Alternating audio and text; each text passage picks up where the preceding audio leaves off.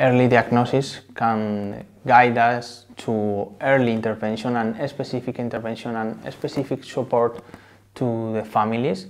We can use intervention that we know are evidence-based. Research on cerebral palsy in Spain has revealed that evidence-based assessment tools that accurately diagnose cerebral palsy have been underused in Spain and in many countries around the world. Pediatric Physical Therapy journal reports the findings and names the diagnostic tools that are needed to bring a head start for children and give families support much sooner than has commonly been happening. The issue was that we are using appropriate tools which are recommended by the evidence-based guidelines for early CP detection, such as Alberta Infant Motor Scale, but we are still using other outcomes that are not evidence-based supported. The use of these evidence tools are better because we can do a prognosis about the CP early, and we can use a specific intervention to this CP. Álvaro, you've been looking at early detection of cerebral palsy and particularly the tools being used for that. Can you tell me what it was, what was the reason you undertook this study that you've now published? Yeah, we wanted to know, as a first step, we wanted to scope what we are doing, in particular what pediatric physical therapy are doing in terms of early CP detection and use of these evidence-based tools. And of course that's here in Spain, but many of the lessons coming out of this, I'm sure you were hoping, can be applied everywhere. Yeah, for sure. We are learning a lot from our colleagues from New Zealand and the United States, which are a long way on implementing all these tools, and we are just starting in Spain, like other countries are starting to in Europe or around the world, and can learn from our lessons learned here in Spain. Now, I know you've got a passion for early detection of cerebral palsy. Why is early detection so important, and how early can you detect this condition? It is really, really important. At the moment, in Spain, we don't know what age in medium we are diagnosing CP, and that is really, really important in terms of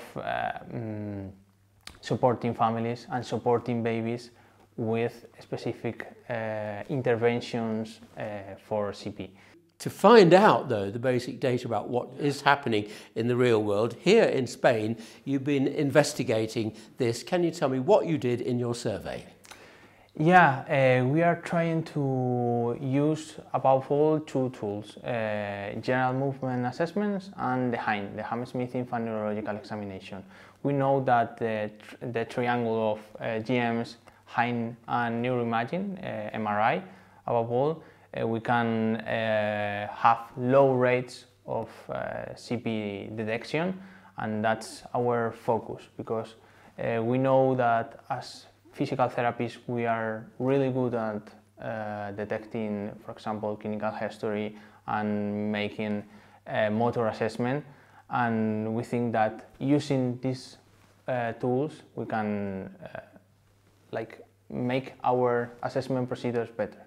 And as a result of physical therapists in the real world not necessarily using the most evidence-based tools, you were getting diagnosis at a much later rate, because you say you can meet 5 or 6 months as a diagnostic age. But what was a typical age that physical therapists and other diagnosticians were getting? Yeah, it was quite interesting, because we asked PTs what ages their babies and their patients were diagnosed, and they told us that it was around a year.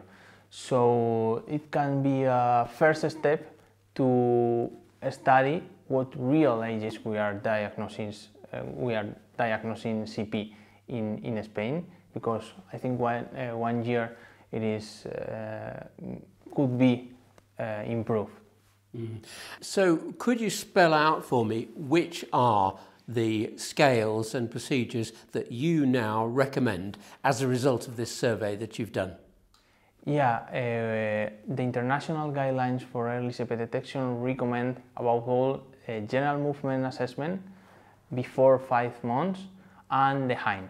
And these two tools with, for example, order with conditional recommendations like the Alberta Infant Motor Scale can help us a lot to reduce our and improve our practices in terms of assessment. And this could be among children who you don't even suspect had any kind of problem before. So are you recommending all children to be tested? Yeah, and that's, for example, a very interesting work that they are developing in Australia and in New Zealand. Then, of course, it could be a further step for us here in Spain. Not just implement these tools for children with early risk or early identifiable risk, but for every children, because as we have talked before, there are many children with don't go or don't have problems when they are newborn. They don't go to the NICU, but of course they can develop CP.